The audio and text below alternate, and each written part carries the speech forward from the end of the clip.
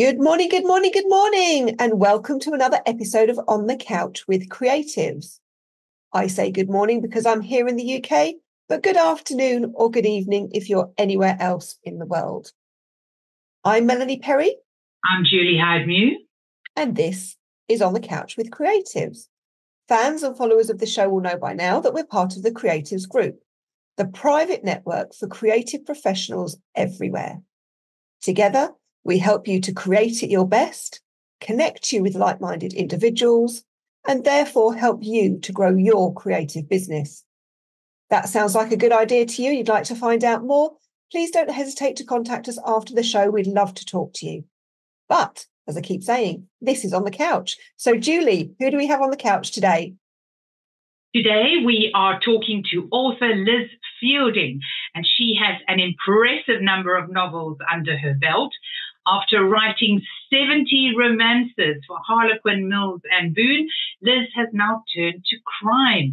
Her first and second murder mysteries were published last year in 2023, with her third coming out this year, 2024. So this is one busy lady. So let's get her on the couch, Melody, and she can tell us all about her prolific writing career. Hello, Liz. Welcome to On the Couch with Creatives. It's so lovely to see you. Well, hello there, Julie and Melanie. It's absolutely a delight to be here and to share this morning with you. Well, we are so impressed with your long list of books that you have written. 70 books for Mills and Boon. That is amazing. Yes. Well, it's 30 years worth of work, so... But even so, that's impressive, I have to say. It's making my eyes water just thinking about it, to be honest. Well, you must have been churning out about two a year. 2 on average, but sometimes 3, and I have done...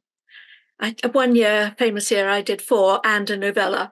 So, wow. So, what made you begin writing? Did you just wake up one day and say to yourself, "I'm going to write a book"? Well, no. I mean, I have been writing since I was, for as long as I can remember, really, because I really, really enjoyed it, and I've always loved reading, and I always wanted to be a writer. But what started me, I will show you something, this will amuse you. Some UK readers will be very familiar with Twinkle, which was a children's picture paper. And I used to write Tessa's Toy Box, picture stories. That's where I got my start. And actually, it's a very good learning process because you write a sentence and it has to describe exactly what's in the picture. So there's no room for extraneous words. You have to be very, very succinct. And that's very good for you. Very good training. Yes, that was great. And also stories for Listen with Mother. And then I read an article in one of the Sunday papers about 2 Mills and Boon authors, Anne Hampson and Charlotte Lamb. One of them was living in tax exile in the Isle of Man.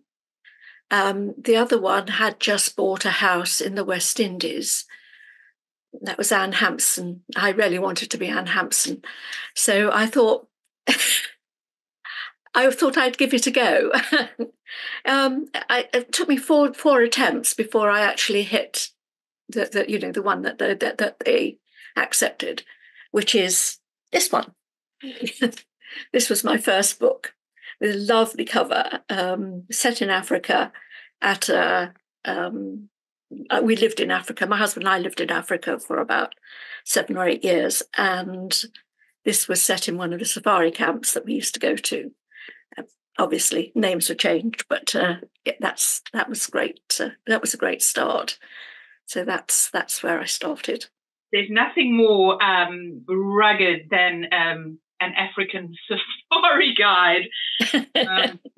We've all seen them. Well, it was a photographic session. In fact, again, it was inspired by one I'd seen on television with Patrick. Gosh, can't remember his second name now, but a very famous photographer who was a cousin of the Queen. Literally. And they were doing a shoot in Kenya in very much the same sort of location for one of those calendars, that had semi-naked girls on it. So it was great fun writing it, I have to say. Yeah. Well, it sent me right back, the nostalgia when you held up Twinkle, really, because I always had the Twinkle when I was a little girl. Yeah. And the Twinkle albums, I loved them. And yes. I kept them for years and years and years. How did you, obviously progressing through your career, what made you want to write romances first and foremost? Well, it really was just the fact that I had read this article I hadn't thought of writing romances. In fact, I will confess I had never read a Mills and Boon up until that moment. And it was this article, it was so interesting. And, so I went out and bought some and read some, and I thought, gosh, that's fun. Yes, I could see myself writing those. And so, yeah, they're very formulaic, or they used to be. There came a time when they started getting very raunchy and quite embarrassing, really, and then I stopped reading them. But I never wrote those. I always wrote the closed door end of the market. Have different series. Some of them are very raunchy, I agree. And yes, they don't do much for me.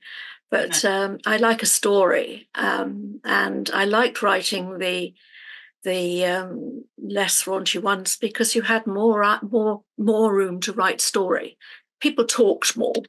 And also, you want to leave something to the imagination, don't you? Really, totally. That's half the excitement. Yes, it's all. Yes, no. To me, it's all. That's the space. It's all in the imagination. You don't need to sort of read it spelt out. No. So you received several awards from the Romance Writers of America, from the Romantic Novelists Association. They've also honoured you with an Outstanding Achievement Award in 2019. So I suppose writing 70 books obviously is an outstanding achievement. Do you think that you are particularly prolific, or you just a usual run-of-the-mill Mills and Boon writer? I think I write about the average amount. I know a friend of mine who writes for Mills and Boon she started just a little after me, and she's written over 100. So I'm probably a bit slow. Goodness gracious me! Sounds magnificent to me. Yes. The thought of writing one book sends me into a bit of a sweat. I'd love to do it. I'm a very prolific reader, and I always thought maybe I'd be a writer one day. But I think for me, if I was going to be a writer, I would have to wait until my son is grown up and left home, and I could have a little cave at the bottom of the garden that I could go lock myself in for a bit of peace. I've got no headspace at the moment, and I think to write, you need to be peaceful. Well, yes, you need a bit of headspace, but there is always the getting up early in the morning and writing late at night, whichever is your best end of the day.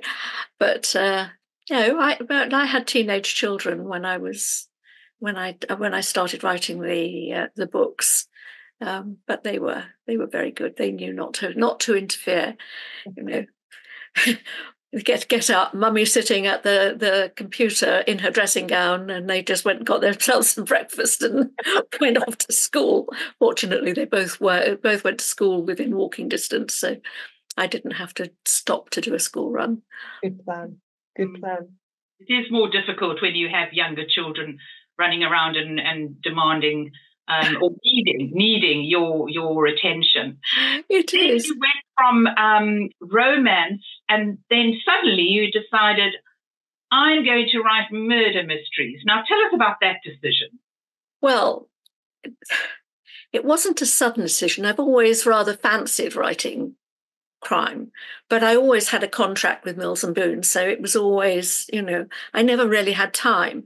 And I'd seen a documentary about the dreadful way that young women, particularly young, very uneducated women, were treated in the United Kingdom back in the first half of the last century, basically. They could be locked up for just being, for going out and sort of looking for sex. They, not sex workers, but just being a bit casual. And it was very, very interesting. I bought the book. It was an open university program, and I bought the book, and I started writing a story, but I just didn't have time. I really didn't have time to finish it. So it sort of sat in my bottom drawer for a long time. Every so often I'd take it out and have another little poke at it. But, I didn't have time, and I didn't have a contract. And when you've got a contract that's going to pay you, writing something on spec is quite hot. So, but then came lockdown, and I was at the end of a contract. And when my editor asked me, whether I was going to sign another 3-book contract, I said, I'm going to take 6 months off. I have to write this book, because if I don't write it now, I never will. So that's what I did. I sat down and I wrote the book, and I thought I probably have to self-publish it, because, it's hard, to do something completely different. But I sent it out.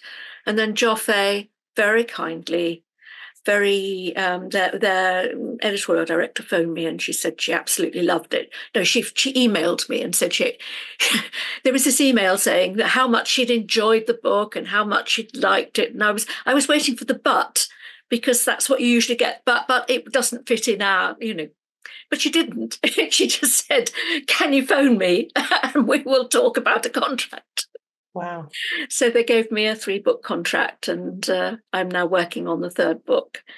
So, because as publishers, they specialize in murder and crime, don't they? They have, but they also have 2 different series, 2 different companies that they've taken over, and one of them is largely romance. So they're doing more romance now, and the other one has a much wider general fiction sort of field. So they have expanded a lot in the last couple of years. So which one was this? Which was your first one? Murder Among the Roses or Murder Under the Mistletoe? It's Murder Among the Roses, which is this one. I'm sorry, everything's back to front. I don't know how to turn my screen around. So yes, that was the first one, and that's the one which was inspired by the television program. So my heroine is a garden designer, and she's working in a garden, and she uncovers the bones of a long dead baby, and it's so the story sort of develops from there. And there are all sorts of repercussions for uncovering the bones, and so yes, it's a bit like Rosemary and Thyme, when they always digging around gardens and uncovering bones, aren't they? Yes, that's right. Yes. Now that is the book that is in the fiction category of the People's Book Prize this year. That's right. Yes, it is. Yes. So hopefully you'll get lots of votes, because of course the reading public actually decides who wins the prizes. So I would imagine that you would get a lot of votes, because murder mysteries are just very popular. Yes, well, I hope so. It would be very nice. But, I always think to be listed is always a win, because, it means your book's out there and people are looking at it and taking notice. So, yes. And Murder Under the Mistletoe, you have an amateur sleuth, and she's in all 3 of your books?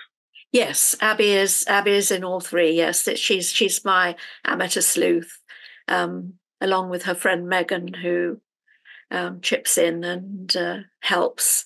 So what is Murder Under the Mistletoe about? Do they also find bones? No, not bones in that case. In that case, she's been asked for some greenery for the church hall to decorate for the Christmas parties that are going to be held there. Everybody's having a party there. The brownies, the old people, the young wives, everybody. So they're decorating the hall as a general. Everybody's there. All the different groups are there. And she arrives with the mistletoe she's been asked for and a load of other stuff. And then she spots somebody who had been a teacher, one of her teachers from high school. who she's very fond of, and she goes across to say hello to him. And he goes up the ladder to sort of fix the last of the lights, whilst a very unpleasant man, sort of very smooth, very unctuous. He's a bit of a silver fox, and he's sort of smoothing round her, trying to sort of get her to do something for him. And then the guy is fixing the lights. He tightens up the last of the things on the top of the tree. The lights go out. There's a nasty sort of fizz, and then the next thing you hear is him falling through the tree and hitting the floor, and he's dead. Poor man. So we have an unexplained death, or not a suspicious death, but an unexplained death, so unexpected. So in that case like that, the police will be called, and then at the time they think it's just an accident, but Abby isn't quite so sure, and then she sort of picks up on this unpleasant guy who is trying to get her to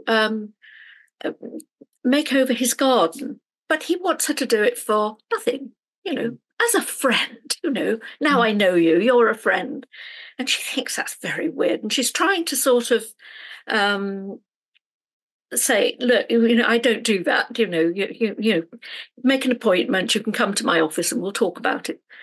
But when he does come to her office, he leaves a photograph that links back to the first book, in which a young woman in the first book has been abused. And then there's a sort of suggestion that he knows something, and that he will spread the word if she doesn't do as he asks. And then she discovers that he sort of gets lots of people to do things for him, and she's thinking, this guy is a serial blackmailer. And then he gets killed. So Same. and that is definitely murder. So yes. So, and the third one that's being published this year? And that's well, they've both been published this year. Oh, there's the new one to be published this year. I keep forgetting we're in a new year.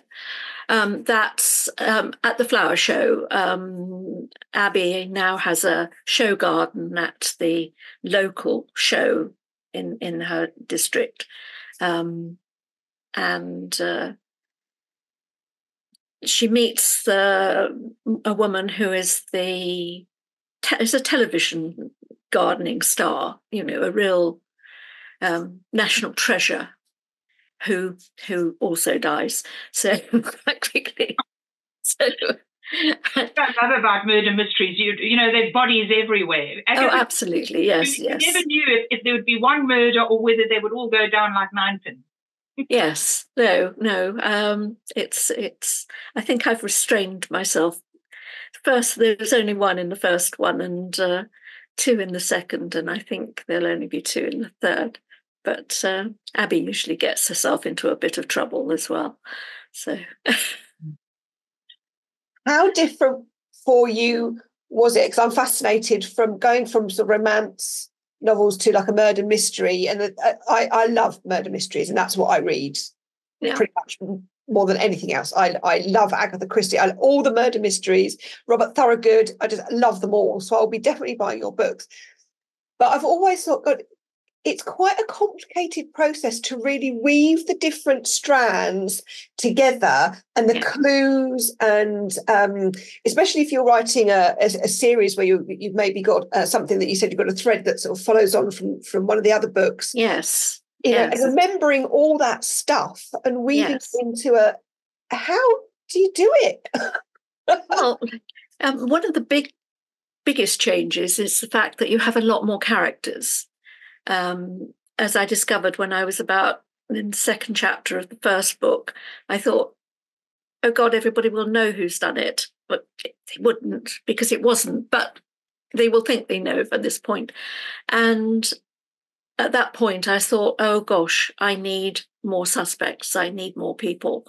And I had to sit down and think about, this small town, very small town, and who was going to be there, and who Abby would know, and who is going to get involved.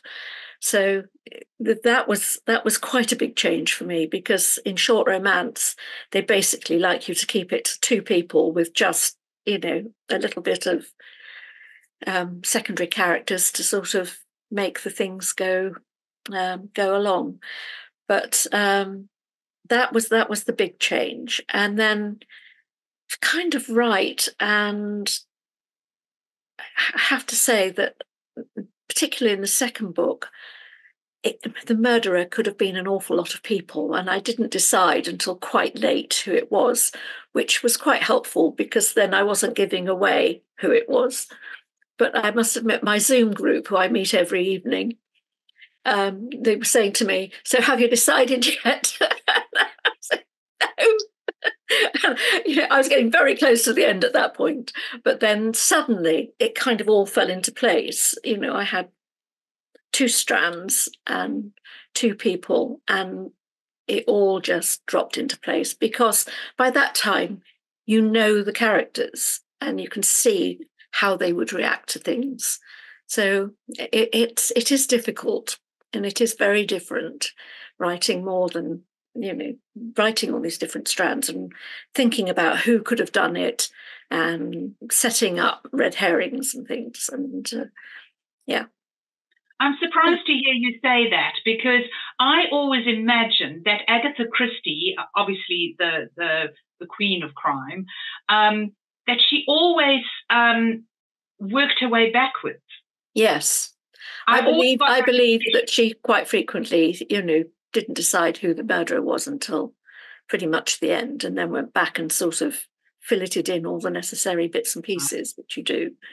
So yes. Yes, yes. I mean, this morning I was working and I wanted something to happen, and I realised I had to go back and change something to sort of just add something in to make that work. And the way I write when I finished a book, it's finished. I don't, I'm not one of these that then goes, just throws it down and then does a big revision. I revise as I go. It has to be right before I can move on. So if something changes, I have to go back and fix it before I can move on. But then that does mean that when I get to the end, pretty much, apart from a read through, I'm done, which is nice. And have you enjoyed that part of your new genre, that the character development side? Yes. Have you really enjoyed that? Yes, because of course Abby's got a load of backstory, and she's got, she was getting a divorce from her husband in the first book, and then met an old school friend, her first love, basically. At that time, he's moved back into the town, so we've got that ongoing relationship. She's got 3 children, which they are delightful, but can be tricky. I invent all sorts of reasons to get them out of the way so that Abby isn't sort of constantly worrying about her kids. So that's a big thing. And then, her friends also, you think about what's happened to them. And I've got 2 lovely old ladies who live across the road. A gay couple, absolutely hilarious. People love her. I really love them. In fact, I was at the pool the other day, and one of my swimming buddies really, really loves the books, and she says, "Are we going to get some more Beattie and June?" And I went, "God, I haven't put Beattie and June in." and wrote them a scene. Now, you obviously this is a 3-book contract. Yes. Okay, so are you going to write more Abby Finch mysteries, or are you going to create a different detective? I don't know. The last time I spoke to my editor, she mentioned a 4th book, so I guess she's hoping for more. So we'll see how it goes. Yes, I have an idea for well, I have a couple of ideas, so hopefully it will be ongoing for a while anyway. Yes. Are you currently writing a 4th one, or you? No, this is the 3rd one I'm writing. Yes, it's due out in May, so sort of late spring anyway. So So I need to get on with it. I'm a bit behind. And do you think at any point you might get made into a television series? Would you like to see your books made into a television series, or would you like to that's stay on always the dream. That's always the dream. But I think you need quite a long backlist of books before they get even slightly interested. So yes, I think franchise. It's got to go on and on. Like Detective Agency and Agatha Raisin and those, they wrote a lot of books. Yes, and I see Joy Ellis's Jackman and Evans series is going to be televised too. So people love it. She's got a lot of books there. Yeah, such a good genre. People love it, and I love it. And yeah, if it's a murder mystery on television, I will watch it. Yes, me too. Me too. I prefer the more cozy stuff. Yes. I mean, Acorn are doing a lot, and some of the other, streaming services are doing a lot. So you're not just relying on BBC and ITV these days.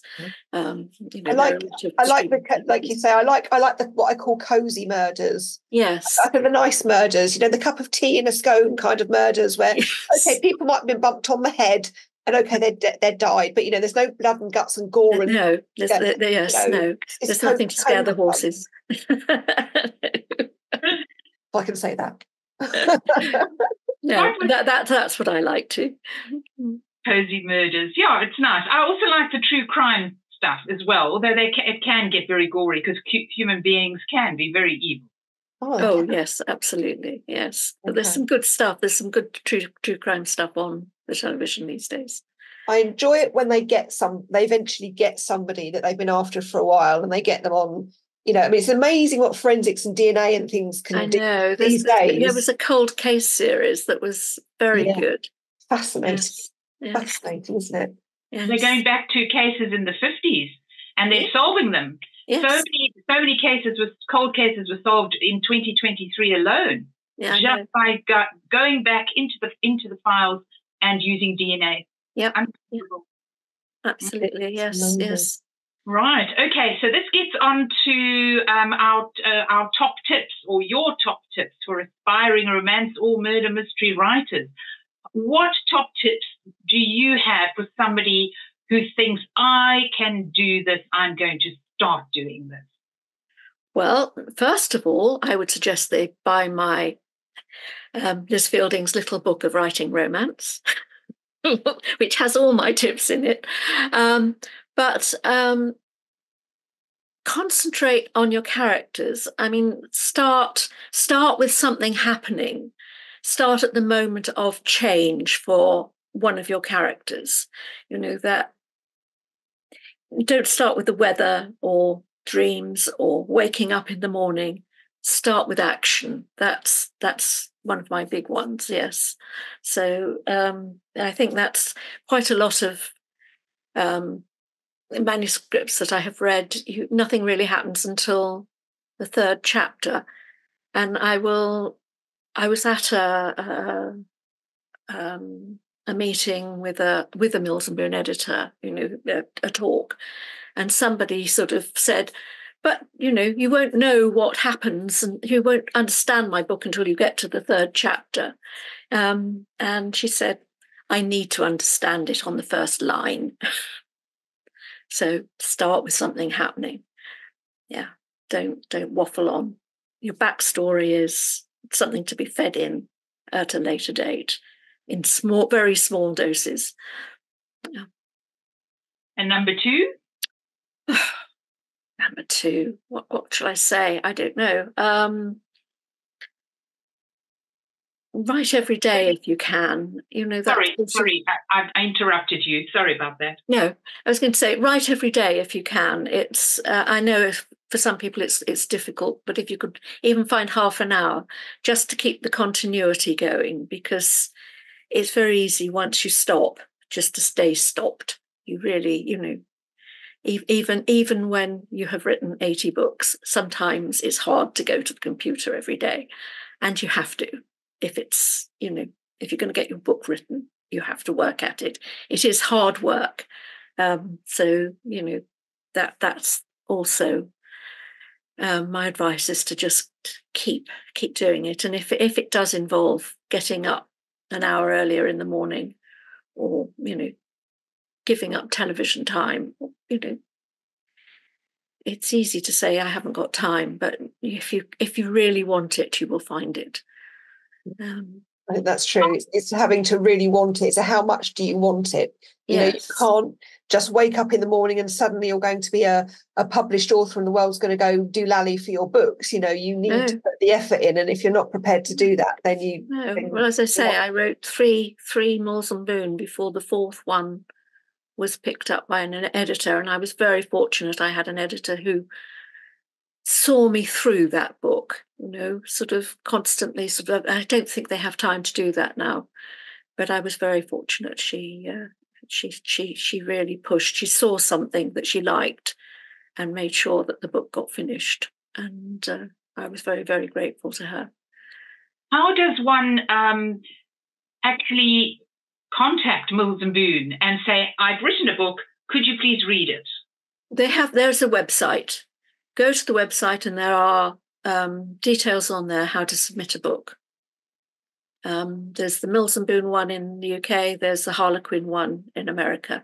They both have tips, helpful advice, and how to submit your book.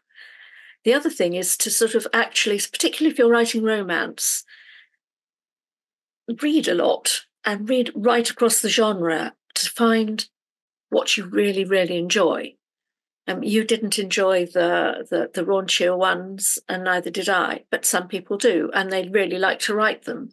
But find that level that you really feel comfortable with, because you can't sort of scattergun it. You have to sort of focus on a particular style within the Mills and Boon genre, and there are a lot of them. So, have a good read, and not just one, but sort of the library is a good place for that. They have all the books. You don't have to buy them. You can go and borrow them. And because of PLR, public lending right, the author gets paid. So that you're not robbing the author. Use your libraries. They're brilliant. Yes. Wonderful. Do you think it was easier for you, as you got picked up by Mills and Boon? And I guess another good tip would be don't give up. Just keep going, keep submitting. But do you think it helped you having that long career history with Mills and Boon, to be picked up by a publisher for your murder mystery series? Well, I mean, obviously, they know that you are capable of delivering a book. Although I did submit an entire book. I didn't submit 3 chapters, but they know that you are capable of delivering not just once, but over and over, because you've got history. But if it's a good book and it grabs them, they will take it. And the new sort of style of independent publishers who are digital first are very eager for books and for new writers. There's Storm, there's Bookature, there's Joffe, there's a whole lot of them. And you won't get paperbacks in shops unless you're selling really well. But you will get paperbacks. People are able to buy paperbacks, and they are very good at promotion. And Joffe are brilliant at promotion. It's been a real eye opener in comparison with Mills and Boon, who sell their brand. They don't sell their authors, whereas Joffe really sell their authors. So that has been very nice. I've really, really enjoyed that. It's interesting, isn't it? Because we have a lot of people say to us, oh, there's no point in me writing a book because I'm not famous. People only want to publish famous authors. So it's quite nice to hear that there are people out there seeking out new talent. Yes, they are. Yes, they are. What they're looking is for good stories, well told, sort of, and, sort of read books, see what they're publishing. That's all. That's really one of the biggest pieces of advice is see what's out there, see what is popular, but don't chase a bandwagon, because, you know, if you can see a bandwagon, by the time you've caught it up, it's, you know, it's out of sight. But you know, like the 50 Shades of Grey thing, you know, which then you've got loads and loads of books that were very similar. But it's gone. Whereas the romance and crime just, you know, they continue because people enjoy them and they continue to read them. I was really cross about 50 Shades of Grey. I have to admit, I bought that because I saw what everybody was writing about it on the internet, and people that I knew were raving about this book. And so I when I was still working in London, I went into the W.H. Smith's, I think it was, and I bought the trilogy. When I got in there, I didn't realise it was a blooming trilogy. Anyway, I got in and I thought, right, okay, I'm going to buy this. It was the most god-awful piece of rubbish that I have ever wasted my life on. And I persevered with it for the 3 books. That I'm going to give it a chance. It was just poorly written. It was just a load of and I think by the 3rd quarter of the 2nd book, I began to see a bit of a light at the end of the tunnel, thinking, right, she's got something here. She's developing something.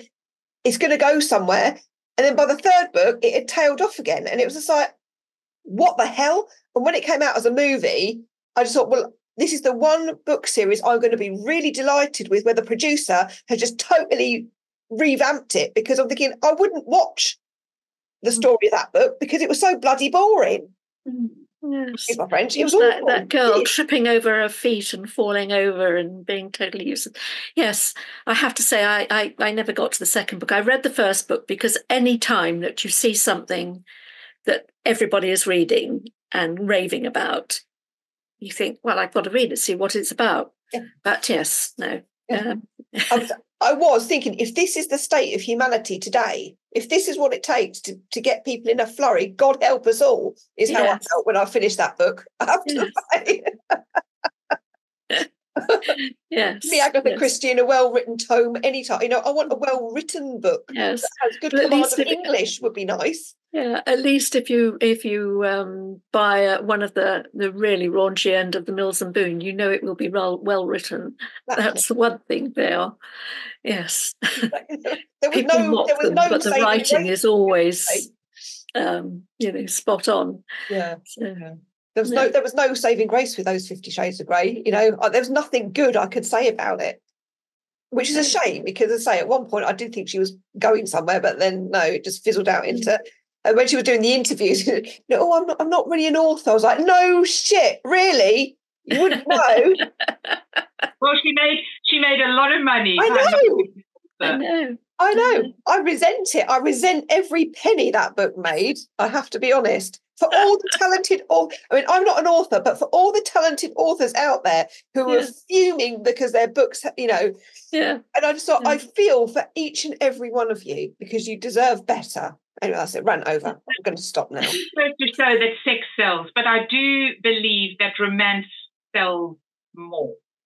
Yes. Yes. Because I think deep down we're all a little bit romantic, whereas we're not all throwing ourselves into sexual poses in sexual positions every minute of the day. You know, you've got porn for that. If you're interested in that, then exactly.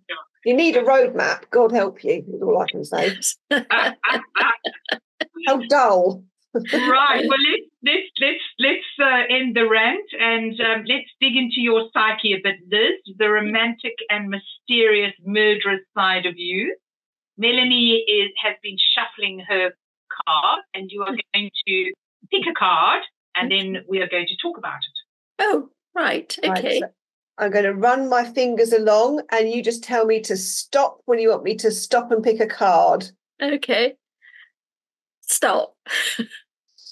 Stop. Right. We've got one in the middle. What did we get? Oh, this is a good one. Love this part of the programme. I love it because people picked such good cards for what we've been talking about. But you picked the value of creativity. Oh, righty-ho. It's a very good one for you, especially switching genres and being very creative about that, and creating your lovely characters. So as we are creatives, and you've been to one of our meetings, Liz, you know we do things differently to everybody else. We're going to ask you creatively about creativity. So Liz, creativity. What does creativity mean to you? What does it look, feel, and sound like? Okay, right. Well, it's that moment when you have an idea and you have to sit down and develop it, and you perhaps do a chart, put the idea in the middle and lots of lines, thinking, how can I take that? So that's a way of creating it. And it's that imagination about, if you put somebody in a particular situation, what will they do? How will they react? How will they feel? So they are all the major things. There's all the sort of stuff that goes around that, like where they are and what the weather's like, and what sounds and smells are in their help to sort of build that sort of picture. But it is the feelings, it's the reaction. I mean, the reaction of Abby when she was digging a hole to plant a rose to replace one that had died, and you shouldn't really do that. So she was digging a really big hole. She was going to line it with cardboard and then fill it with fresh soil and plant it. So she was digging deep, and that's when she found a bone. And her first thought is it's a pet's bone. And so, she's, that's sad, and she's picking out the bones to rebury them, because she's a nice person, and that's the sort of, she wouldn't just sort of just crunch them down and sort of hope nobody ever notices. And then she finds the skull, and it's a baby's skull. Now, and her thought at that moment is it's a memory of holding her first baby, how you hold the head, and she's just absolutely distraught. I mean, you can just imagine. She knows that she's found the bones of a baby, and at that point, of course, she has to phone the police, because uncovering bones, you have to report them in case they're a victim, and it's an illegal burial, whatever it is. And from then on, you get this sort of build up of who is the baby's mother, what happened to the baby, did it die in childbirth, was it a stillbirth, was it something more sinister, just whole build up. So that's where the creation comes from, and you're just sort of building up all those feelings, and then just move on to the next stage. So that's creativity for me. Do you ever cry when you're writing? Yes. Stuff down? I would be hoping flooded. Yes. When I find, it just comes. I mean, the tears suddenly start pouring down your face, and you just think, I've got it. That's right. It's working. Oh, I'm crying now. Gosh. Yes. Thinking about dead babies. God, I can't. Yes. Yeah. Yes, it's quite emotional. I mean, my books are known, my romances were emotional, and I've brought the emotion that I've always written to my crime. I mean, I describe it as a Liz Fielding with murders. If for my romance readers, you're getting the same stuff, because there is a romance in it, but you're getting the same stuff, but with murder, mystery, and intrigue. Oh, yes. I love it. Well, I can't believe it, but our time on the couch has got to come to an end. Oh, I know. We have so many lovely guests that we don't want to say goodbye. We could just carry on all day. That's so kind of you. It's been delightful talking to you. Thank you so much for sharing your knowledge and your wisdom and your lovely books with us. And the details will have been going across the screen at various points. If you would like to vote for Liz in the People's Book Prize, if you would like to purchase her books, they're available on Amazon and from all good shops, Liz. Yes. As I say, details going across the screen. So do check out her lovely stories, whether it be romance or whether it be cozy murder. She will have something for you. Thank you to Julie, my co-host, my beautiful co-host, for joining me on the couch today. And thank you, Liz. It has been a delight. It's been wonderful talking to you, Liz. Thank you so much. It's been absolutely brilliant. Thank you both so much. Lovely. Thanks, Liz. Until next time, we'll see you. Bye.